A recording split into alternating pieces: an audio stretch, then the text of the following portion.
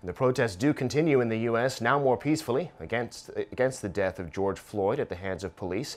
The protests have spread worldwide, too, including here in Seoul this weekend. Our Choi Won-jong was there. The protesters on Saturday, many of them wearing black shirts, held signs in both Korean and English, calling for an end to racism.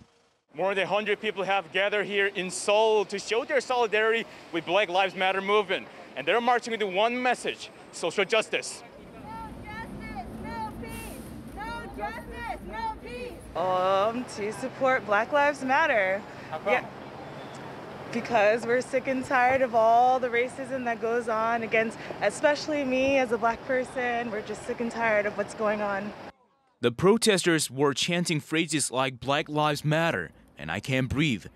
And though police were on the scene, they were able to make their voices heard without any interference.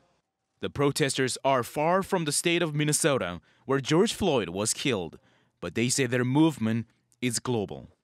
I mean, at the end of the day, racism is not a problem that's exclusive and isolated to the United States. I think it's a problem in humanity, and it's something that needs to be addressed globally. I hope we can build a world in which we can breathe. Even though we live in different countries, I think the world we want to live in is the same.